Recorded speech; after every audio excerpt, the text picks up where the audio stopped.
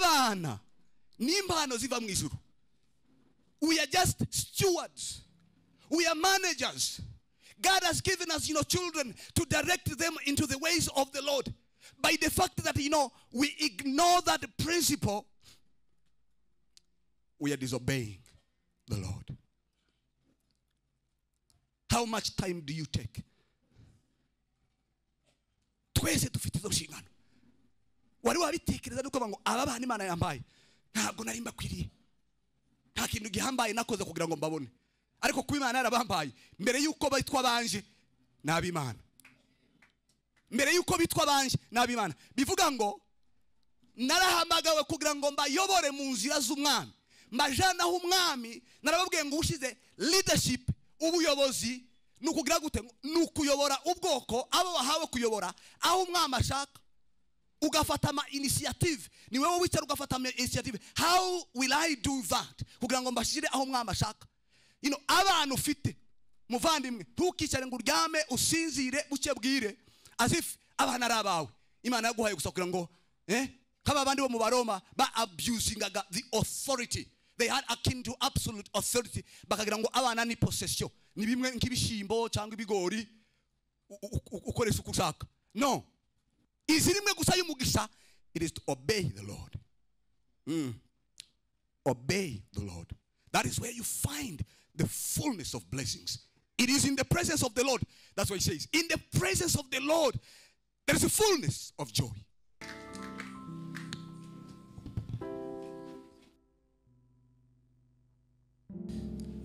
Let's turn to Colossians. Colossians chapter 3.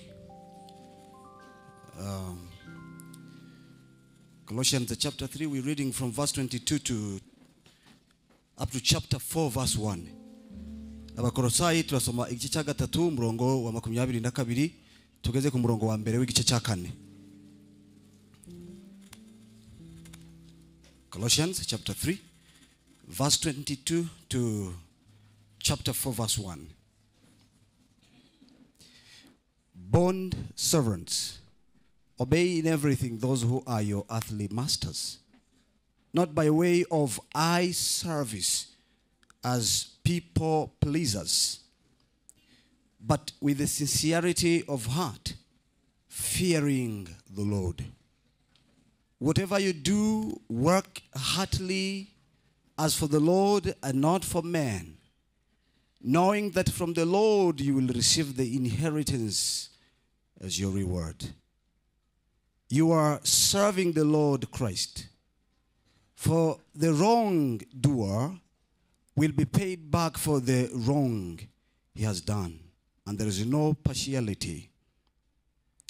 Masters, treat your bond servants justly and fairly, knowing that you also have a master in heaven. Heavenly Father, we bless your name this morning. We thank you for the gift of life you've given to us. We bless your name, Lord.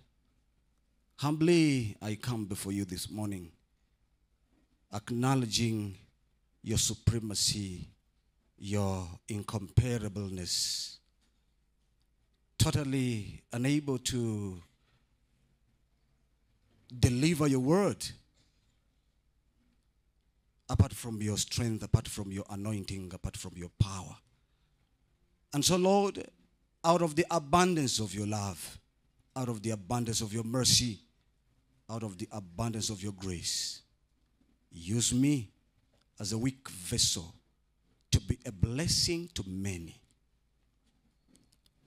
Open our eyes this morning, Lord, that we might be able to behold wonderful things that are written in your law.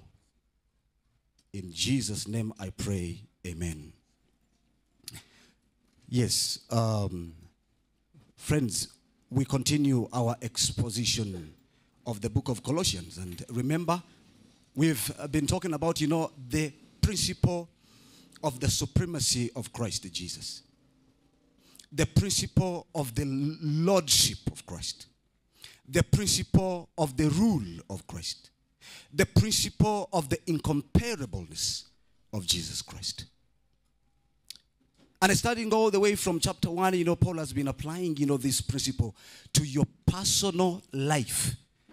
By showing you how actually the Lord has redeemed you. How the Lord has, transferred you from the kingdom of darkness and has brought you into the kingdom of his beloved Son. He has, started by showing you how you have power that operates in you, the power of the Lord Jesus Christ, that enables you to live a life that honors the Lord. How do we know that? He said it in chapter 2. He said, he has won over the authorities and rulers. He has disarmed them. He has publicly, put them, to shame. And so, in other words, you have possibility. You have a power. Not your own power. It is not about, the power that emanates from you, but it is the power that comes from the fact that you've been united to Jesus Christ. And that power of God operates within you. It is for this reason, though you fight with the world, though you fight with the devil, though you fight with the flesh, but you're not fighting for victory no more, but you fight from victory. Why? Because Christ has won over the world.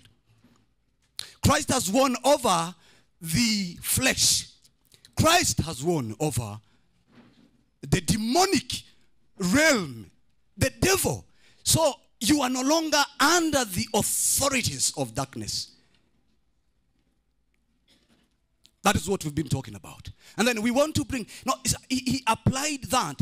Then he brought this principle of the supremacy of Christ Jesus, not only to the personal life, but he also brings it, to the, life in the church. Now, wherever I am, I don't only have to demonstrate the rule of Christ in my life, but it has to be visible in the local church, in the way we relate to one another, in the body of Christ Jesus. How do we relate with one another? Actually demonstrates how much more we are under the rule of Christ Jesus. We moved into that. Then he brought actually that same principle. He brought it, to not only the life in the local church, but he brought it, to the life in the family, life in our homes. He says, you don't only demonstrate the rule of Christ, the incomparableness of Christ, the supremacy of Christ to your personal life, but you also demonstrate it in the way you relate to one another, in the body of Christ. Not only that, but you also demonstrate it in the way you live with your wife, with your children at home. When people see you, they see visibly the manifestation of the rule of Christ in your life. And then, while we were still there, what did we talk about? He was actually calling women, wives, submit your husbands as unto the Lord. Submit to your husbands. It is one of the things that will help you see and others see how Christ rules over your life. Friends, remember, we say that, the theme of the entire book of Colossians is that, believers are complete in Christ. We are complete in Christ. All the resources that we need in order to live a godly life, all the resources that we need in order to live a life that honors God are not found outside of Jesus Christ, but they are found in the Lord. Because the Bible says, in him are treasures of wisdom and knowledge. In him, there is everything I need in order to live a life that honors God. Then he turns, to men and says, men, how do you demonstrate the rule of Christ in your life? By loving your wife. Love your wife as Christ loved the church. And we said it is not this kind of romantic love. It is a self-sacrificial love. A love that mirrors that love of Jesus Christ. A love that loves. We were not lovable. The Bible says that we were not lovable. We were terrible. Looking at our state, we were terrible. But the Lord looked at us, out of his abundance of grace, out of his abundance of mercy, out of his abundance of love. And he loved us when we did not deserve it, when we were not lovable. And so he says, now, as you love your wife, love as Christ loved the church when we did not deserve it. You don't just wake up in the morning and say, I'm feeling like loving you today. No. Love always. sacrificially. Sacrificially. Definitely, she will do terrible things. But you have to love. You have to love as Christ, loved. Then he turned to children. He said, no, children, how do you demonstrate? How do you demonstrate the supremacy of Christ Jesus in your life? It is, you demonstrate it by obeying your parents. He says that, he has brought, parents have, this special, unique of authority into your life. And one of the ways that you demonstrate that Christ is your ruler, that Christ is your master, it is by the way you obey your parents. If you continually disobey your parents, then you're contradicting the fact that, Christ is ruling over you. You obey the parents. One of the signs, one of the evidences that actually, Christ is the Lord over you. You're doing it for the Lord. Amen? We talked about, some motives. What are the motives for children, to obey their parents? Number one, we say because it is right. In fact, in the Colossians, he says it is because it pleases the Lord. Because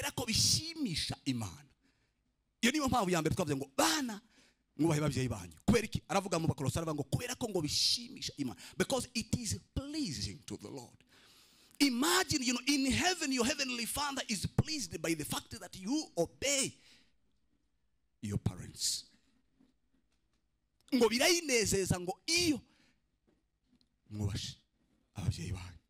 Then we say that Paul expanded it in Colossians, in Ephesians chapter 5. He added more on those motives. And what did he say? He says number one, number two. He says number two because it is right. Why? Is it referring to the creation order?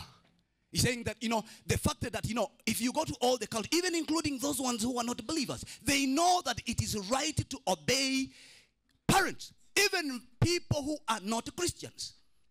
Why? Because, by the fact that man is made in the image of God, God has implanted, the knowledge of him in him, so that people, definitely, they know that it is right to obey parents. So what was, Paul talking about? He was saying that, look at this. It is actually woven into the very fabric of creation. It's right. A fortiori, they know. What we say that in Romans chapter 1, excuse mufite.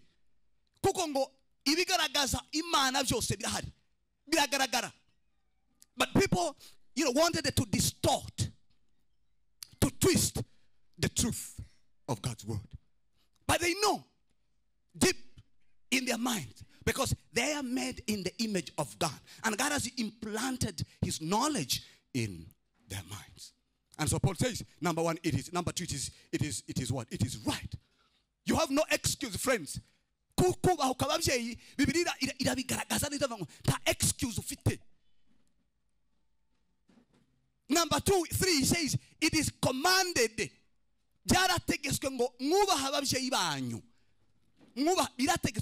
He has explicitly commanded it in the word of God that you are to. Actually, he was quoting, from Exodus chapter 20, where he says, children, obey your parents.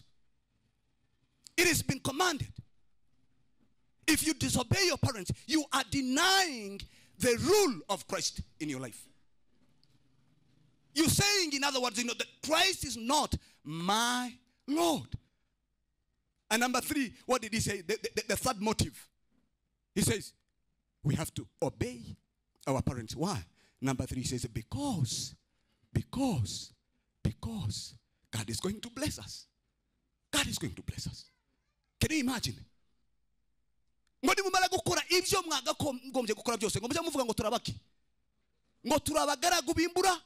Why? Because you've just done your duty.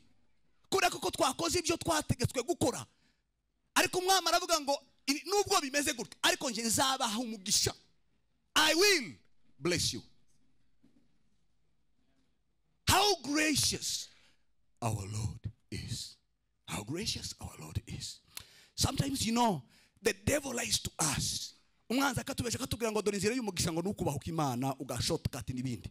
But I'm telling you the truth. No. Ni nako umwanzi yaje abwira Eva mu butayu ari muri Eden. Aramubwira ngo dore inzira. Imana yaravuze gutya. Did God really say this and this? Atangira gutwisting ukuri kw'Imana. Aramubwira ngo dore aho wabonera umugisha urasa n'Imana uragira ubwenge uragira gute. But that is a lie. A lie. Nta mugisha ubonerwa mu kubaho kw'Imana. Izirimwe gusa y'umugisha, it is to obey the Lord. Obey the Lord. That is where you find the fullness of blessings. It is in the presence of the Lord. That's what he says. In the presence of the Lord, there is a fullness of joy. You don't find blessing, by disobeying the Lord. No, he says you have to do it, and the Lord is going to bless. Glory to God. Can you imagine? Mukubango ababyeyi bana. Ko ndatinda kuri iki kintu kubera kuko le monde turimo uyu munsi nico gituma narimo irimo influencing abantu. No longer people ntibubaha ababyeyi. Isikabigisha freedom, liberté kubahuka. But the freedom that the Bible talks about, it is freedom to obey the Lord, not freedom to disobey the Lord. Hallelujah. Obedience unto the Lord. Then he turns, to parents. He turns to, Bibiliya nta kintu na kimwe yasigeze ivugaho. He turns to parents. He says, babyeyi, now you are called to parent your children not in a way that discourages them. What did he say in the book of Psalms? Children are a gift from the Lord. Aravuga ngo abana banyu n'impano iva mu ijuru. Mbere yuko wumva kuko abana ari abawe, first of all uzumve kuko abana ari umwami, ari Imana yaguhaye. It is not me saying that. It is the scriptures that the children are a gift from the Lord. Glory to God. Hallelujah. Muvandimwe John. Abana n'impano ziva mu ijuru. We are just stewards. We are managers. God has given us, children to direct them into the ways of the Lord. By the fact that, we ignore that principle, we are disobeying the Lord. How much time do you take? Twese dufite izo nshingano. Wari wabitekereza nuko bango abana Imana yambaye ntabwo nari mbakwiriye. Nta kintu gihambaye nakoze kugira ngo mbabone. Ariko ku Imana yarabambaye mbere yuko bitwa banje n'ab'Imana. Mbere yuko bitwa banje n'ab'Imana. Bivuga ngo narahamagawe kugira ngo mbayobore mu nzira z'umwami. Mbajana umwami narababwiye ngo ushize leadership ubuyobozi nukugira gute nukuyobora ubwoko abo bahawe kuyobora aho umwami ashaka. Ugafata initiative. Ni wewe wicara ugafata initiative. How will I do that? Kugira ngo mbashire aho umwami ashaka. Abantu ufite muvandimwe ntukicare ngo uryame usinzire buke bwire as if abana ari abawe. Imana yaguhaye gusa kugira ngo kaba abandi bo mu Baroma ba abusing the authority. They had akin to absolute authority. Bakagira ngo abana ni possession. Ni bimwe nk'ibishimbo cyangwa ibigori ukoresha uko ushaka. No.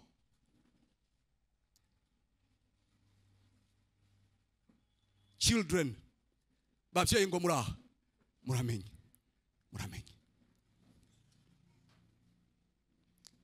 There's one day we're going to stand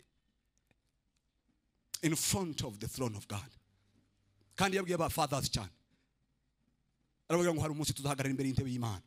Buri muntu ngo atange accountability. Mwe ngo sidi gute wakoresheje. Abana naguhaye wabayoboye gute? Wabagize gute? Byagenze gute? Izabitubaza.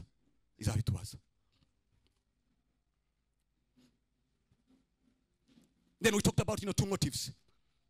Motive number one, as you parent your children, as you discipline them, number one, you don't have to parent them in a way that discourages them. That's number one. Negatively. Positively, you have to bring them into the fear of the Lord. Bring them into the fear of the Lord. And then for two reasons. Number one, impamvu ya mbere izabigutera. Uzabikora kugira ngo utaja kwisanga wakoze amakosa.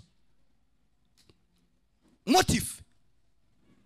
Am I doing it, for the benefit, for the best interest of this child?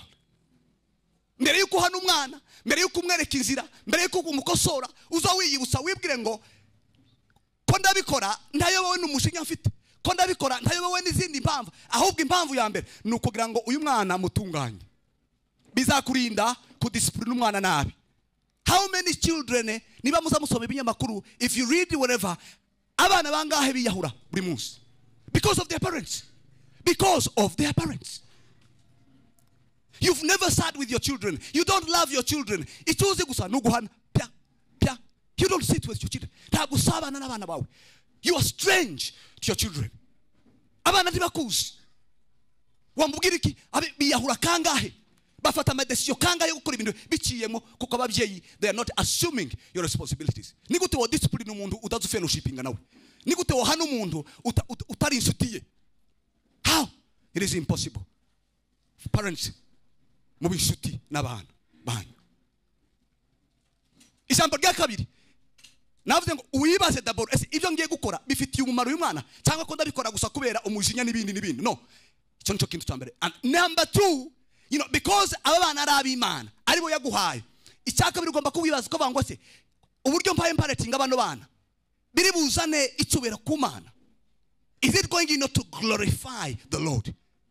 Nusanga uhayoborwa n'indi motives zitari motives zigamije guhesha Imana icyubahiro mu byo ugiye gukora, then you need to stop. You need to stop. Glory to God. Now, did he stop from there? No, he didn't. He didn't.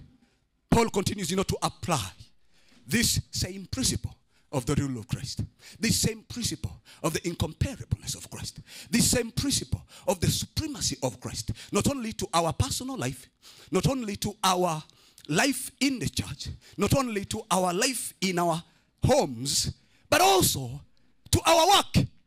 What did he say? He says it, from verses 20, 22. Bond servants, obey in everything those who are your earthly masters, not by way of eye service as people pleasers, but with a sincerity of heart, fearing the Lord. Whatever you do, verse 23, whatever you do, work heartily as for the Lord and not for men.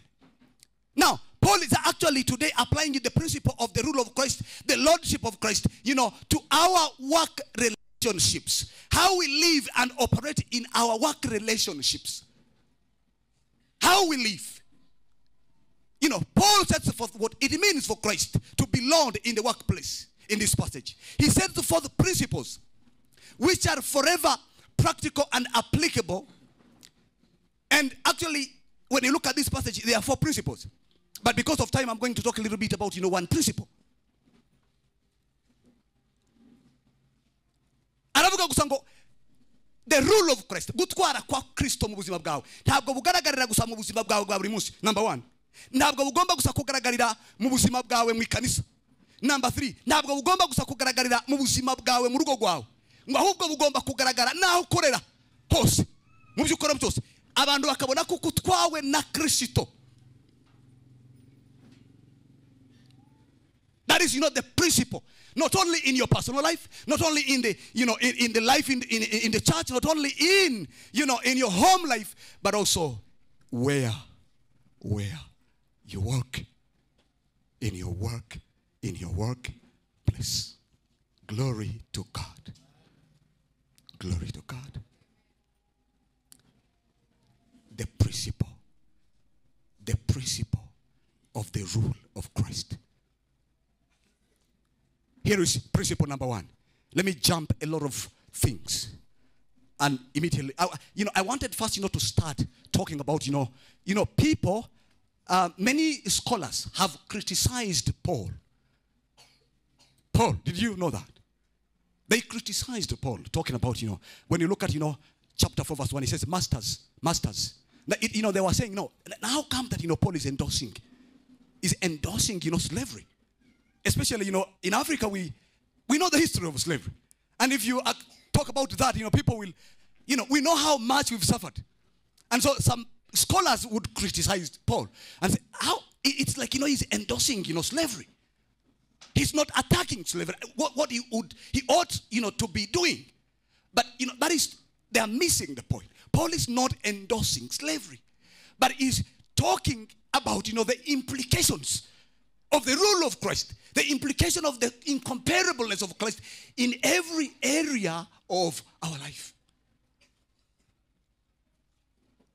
So if I had time, I'll talk about that. But let me jump immediately into the point. And the first principle that we see is actually here, that was whatever you do, do it as if you're doing it for the Lord.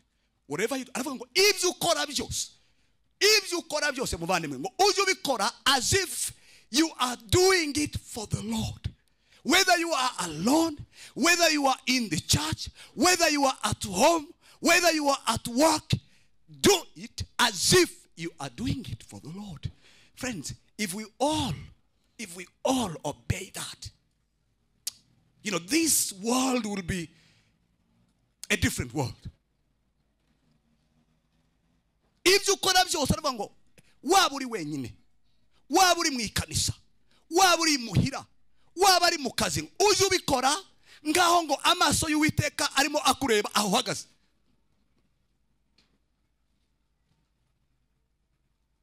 Before you do everything, the Bible says that whether you eat or drink or whatever you do, do it all for the glory of God. That is 1 Corinthians chapter 10 verse 31. Warya, wanywa, wakora ngo icyo ukora cyose ngo mujye mubikora ngo gira gute. Now imagine niba ngiye ahantu icyo ngiye gukora cyose nkazambaza ngo am I going to do it for the glory of God? Eric, isi woza usiga amafaranga hariya mu muhanda umuntu akaza akayacaho agahushuka uwundi akayafata akaja gushaka ati uyu wawe atayifaranga ninde. Why? Because our aim is, do I do it for the glory of God? And that's why God is calling us to do.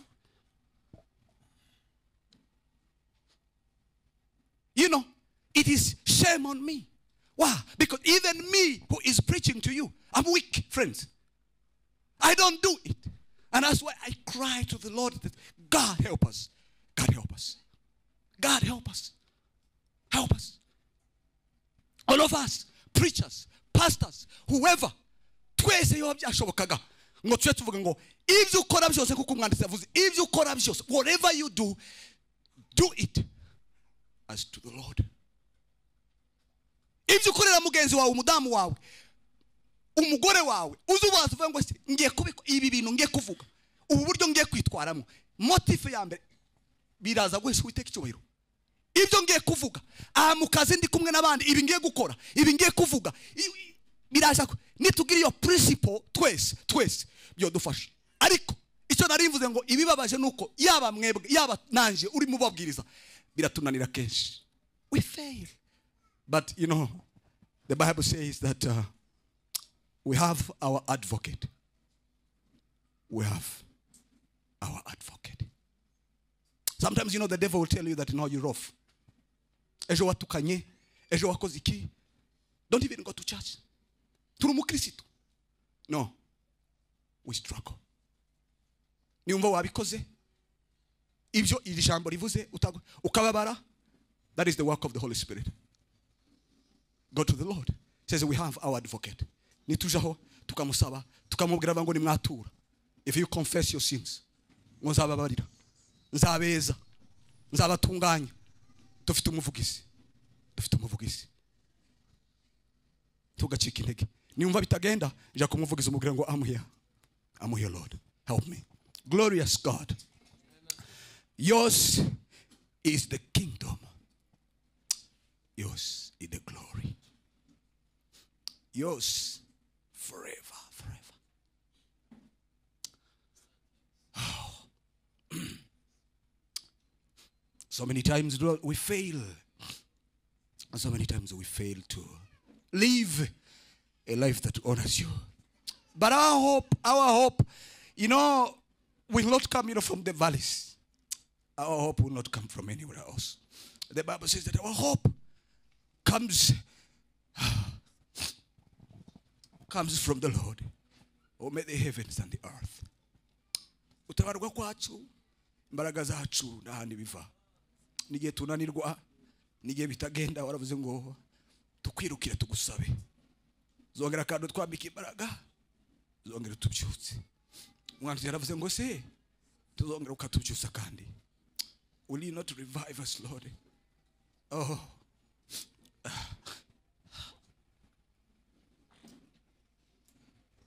Will you not revive us?